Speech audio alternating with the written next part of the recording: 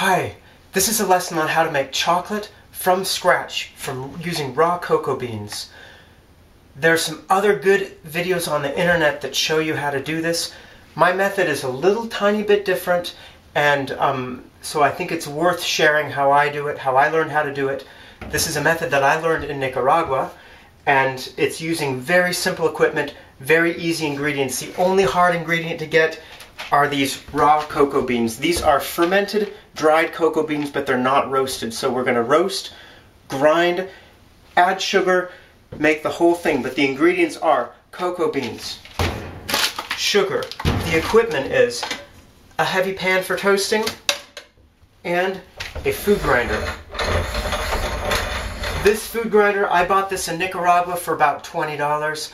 I found them on the internet, available anywhere, Amazon, you name it, anywhere from $30 to about $50 for one of these things. Not just great for making chocolate, great for grinding coffee, for making tortillas, lots of other stuff. I will post a video later about making tortillas, but first of all, let's get to making chocolate. I've taken these beans and I've cleaned them off. I've taken all the bad looking ones that have maybe been eaten by bugs, ones that are really small and shriveled up, thrown those all out, cleaned it all out nice and good. And what we're going to do is we're going to toast these. Now, some people toast these in the oven. You can do that. I feel like I have a little bit more control if I put it in a pan. It is a lot of work though, because you have to stay by it and keep it moving for a long time until you get it toasted. This can be over an hour of mixing and stirring and checking the temperature as we go along. So I've got this on right now. I'm going to start on a fairly high temperature to get everything heated up, but as I get closer and closer to the finished product, I'm going to lower that temperature so I have fine control over it. You don't want to over roast these. You'll end up with a burnt tasting, really dark, somewhat flavorless chocolate. If you don't toast it enough, you end up with kind of a sour, not very good chocolate either. And so I'm going to try to hit that perfect balance there of that rich, chocolatey, slightly toasty flavor, but not overly so. One of the important things to do while you're doing this is to keep this moving, keep it stirring so you don't burn the beans on the bottom. One thing I'm going to do as I continue on with roasting these is I'm going to occasionally take out a bean, peel it, and either just look at it or taste it. And this will give me a baseline to watch the progress of the beans as they're toasting here. When you start off, this will be hard to see with the camera, but the beans usually start off with anywhere from a purplish color to almost a black color. Eventually, they can also have a light brown color to them. Eventually, they're going to turn more of a chocolatey brown color over time, and they'll also become more crisp to the touch. So I'm going to look for these differences, and I'm also going to taste a little bit as it goes along. When you start off, it's really bitter, and it's an uncomfortable bitter. As you go through the roasting process, that bitter turns more and more into a smooth chocolatey bitter over time.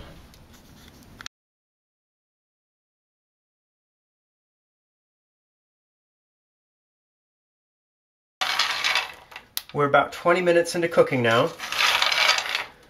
You can see the beans have all come up to temperature, and I don't know if you can see this or not, but it's just slightly smoking, and that's okay.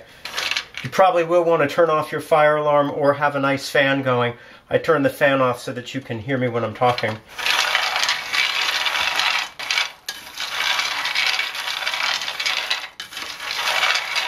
It's also common when you get to this stage that some of the beans will pop, and you'll hear it. Sometimes it's pretty loud. It's like popcorn. They'll even fly out of the pan. So it's about 45 minutes later. I'm going to take this off of the heat while I test the beans.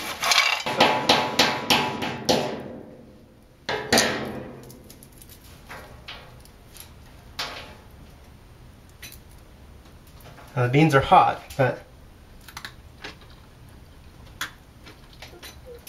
the bitter flavor isn't quite as far in the back of my throat. It's more a forward, chocolatey flavor in my mouth. I think this is probably done. This went a lot faster than I expected. A lot of times it takes me over an hour and a half to toast the beans. I think what might have happened here, I've had these beans sitting around for a long time and they may be a lot drier than the beans are normally when I get them fresh at the market. They still have a lot of moisture, and that probably takes a long time to get to draw all that moisture out of the beans before they really start toasting. It's good to try a few of them. You don't want to just try one of them. I want to try a few because maybe one of them got a little bit over toasted, maybe another one will be a little bit under toasted. One of the other things I find is if you were doing this professionally, you would have a machine that would bring all of these beans very slowly up to an exact predetermined temperature and then hold them at that temperature so that they're completely perfectly roasted all the way through. That gives you a very consistent flavored chocolate. This is going to have some burnt spots, some untoasted, less toasted parts to it, bigger beans, little beans. The bigger ones are going to cook slower than the little ones and so on. What that means though is that hopefully we're going to have a whole range of flavors and a whole range of slightly different amounts of toastedness to these beans, and to me that makes a very interesting, a very flavorful, rougher, but also more complex flavored chocolate. So I really enjoy that diversity that you get from making these beans at home. Okay, now we're going to shell the beans. Just for comparison's sake, this is a batch of fresh beans that haven't been roasted. Compare that in color to the roasted beans, which are a lot more gray looking. And these are fresher beans than the ones that I started with here, so I can feel these are still wet. And notice that shell, I can kind of peel it off, but it's a real pain to get that thing off, and it's stuck, it's glued onto the seed inside. Once this is roasted, however, watch this. You give it a little bit of a twist, and that shell comes right off. I'm going to dump that shell on the ground. I got my bean in there, nice and shiny, smooth brown. And I can just sit here, peel the beans like this. Sometimes these beans will break when you open them. This is good to check. Make sure that there are no bugs inside of them. If you see webby things or stuff that looks like sawdust inside of it, throw them out. This one looks okay, it just broke a little bit, so that's not a problem. This other one, actually I don't know if you can see it, but there's a little bit of dusty stuff inside. Might have been a bug or something that was eating it. That's another good reason to shell these beans. Here's a bad bean. I can see there's little bug holes in it. If I were to have winnowed this by crushing it, I probably wouldn't have caught this one. And this one, again, I can see, probably would make good chocolate, but it would just be chocolate with little bugs in it. So, probably the chocolate you eat at home is full of bugs too. So, it's your choice if you want to throw those bugs out or not, but I'm going to throw them out. And I'll just keep shelling these. And you can get really good at this over time. Look at that, pops right off.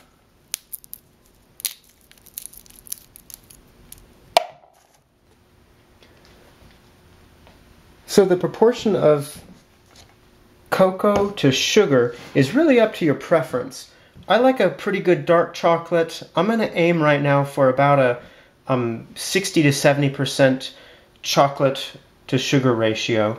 And so that means the easiest way to do that is about 2 parts by weight of chocolate, 1 part by weight of sugar. So I'm going to do that on a scale here, but if you don't have a scale, you can watch the approximate amounts that I put in here. So I'm putting in about 2 cups of cacao. Those 2 cups of cacao turn out to be about 10 ounces. We got 10 ounces of cacao.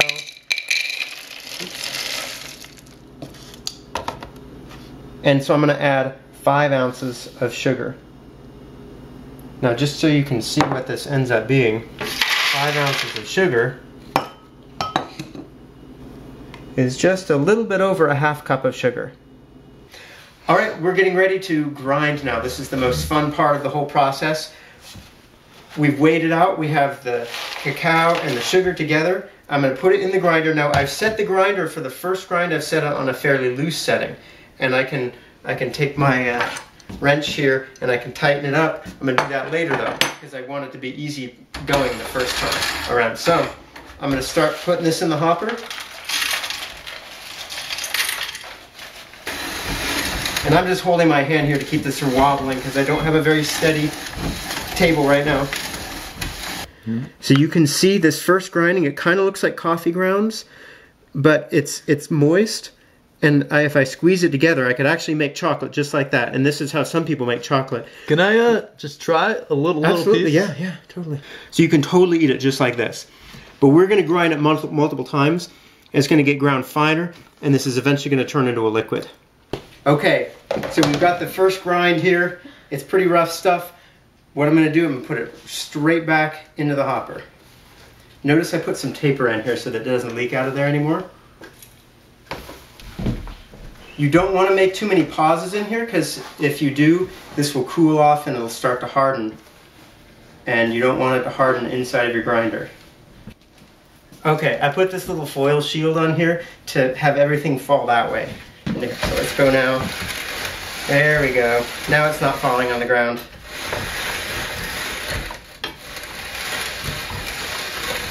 So I want you to see what that looks like. Can you see that? Okay, so you can see how many have we done it? 4 times? I think this this will be grind number 5. So look at this. It is turning into a liquid. It's warming up. I have to scrape this off. It's a complete mess. My hands are covered with chocolate. Make sure your hands are nice and clean when you do this. And now look at this. Look at this stuff. Yeah. Again, it's going to keep turning even more liquid. I won't even be able to do this pretty soon.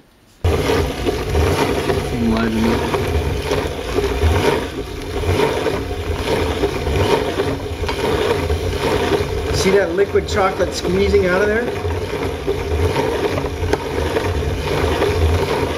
I haven't shown you this, but I've increased the tension a lot on the grinding plates. So you can really hear that. It's metal against metal now, because I want the finest grind possible. Now I could keep doing this hundreds of times, and that's basically when you get chocolate that's made in a factory, is it's ground hundreds and hundreds and hundreds of times until it's really smooth. But we're not going to do that because we're lazy.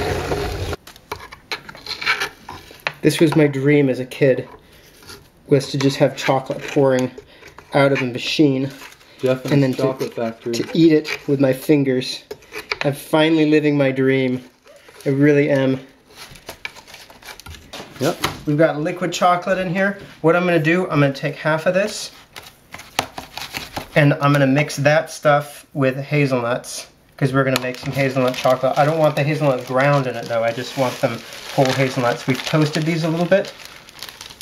That's probably good, right? And I have no idea how to mix this. I may leave this for a moment. You'll have to use your imagination on how I do this, because what I want to show you is what I have experience with doing. This stuff here, we're going to put this on a piece of foil. Now, I'm not going to temper the chocolate. Tempering the chocolate is another step that chocolatiers will take, and people, if you're using this for, if you want chocolate that lasts a long time, that's shelf stable, that doesn't melt easily, you want to temper your chocolate. But I don't care, because I'm going to eat this stuff quickly because it's so delicious. So I don't care if I have shelf-stable chocolate. I'm just going to cool this off quickly in the refrigerator. So I'm going to spread this out. It's already starting to cool off and thicken up. It was liquid pouring out of that machine a few minutes ago.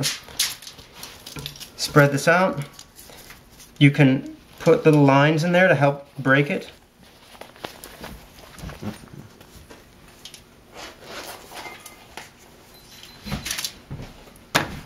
Throw this in the fridge.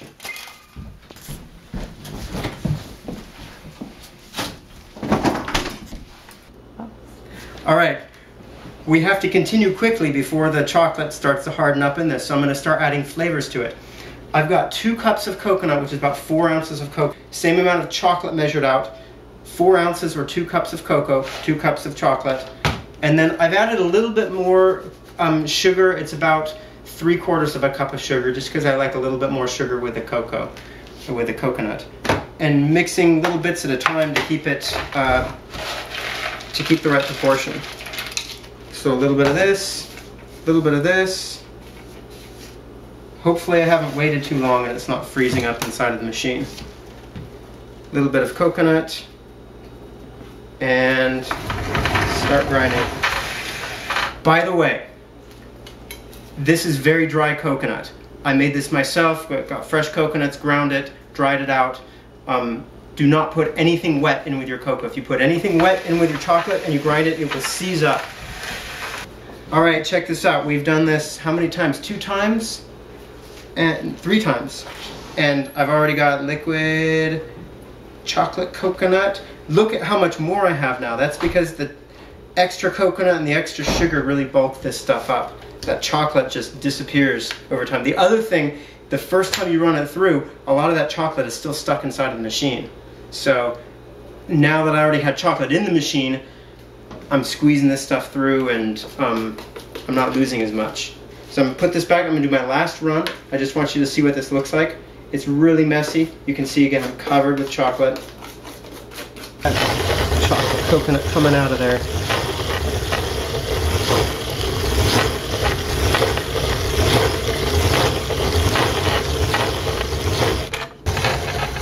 Look inside that hopper one more time. Look at that liquid chocolate in there.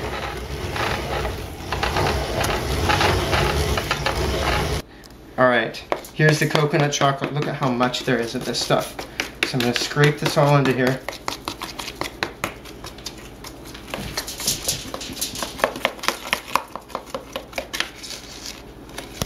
That is a lot of chocolate. I can spread this out in a massive chocolate bar now. Oh yeah.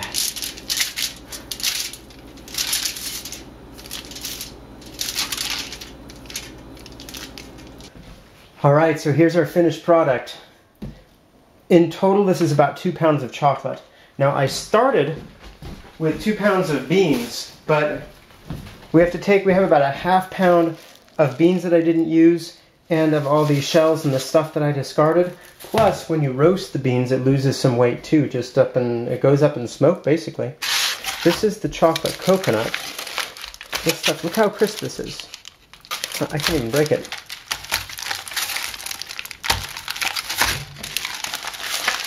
There we go. Peel this off. Giant chunk. This is about a pound of coconut chocolate right here. Break those off. Pretty snappy. Now this stuff will turn soft, especially that coconut chocolate will turn soft if you keep it out of the refrigerator. So I will keep this refrigerated. Pure dark chocolate.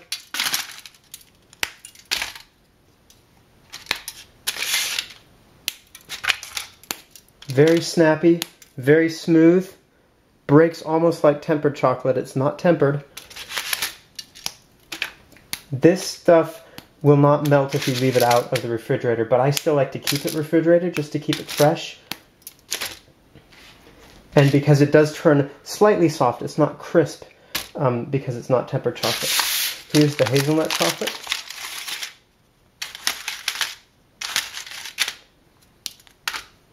It was kind of messy stirring in those hazelnuts, but it looks tasty, so I'm happy. This here is habanero chocolate. I didn't show the making of this, but I just put dried habaneros. Don't put wet peppers in it. Remember, that'll seize up the whole operation. So put dry habaneros in there, and delicious, super spicy habanero chocolate, just how I like it. And then, last but not least, what is this? This is the chocolate that was left in the chocolate maker when I cleaned it out. There was actually a lot more, but I just threw that all in the sink. It's soaking and dissolving off of there, but I get a whole meal's worth of chocolate just out of this. So it's not quite as good. It's kind of crunchy. It's a mixture of all the different types of chocolates. There you go. 2 pounds of chocolates. Took me about maybe 4 hours total of work, and I hope I can find a lot of friends to share this with. I hope you get to make some chocolate like this at home, and tell me your stories if you have any successes. Thanks a lot. Bye.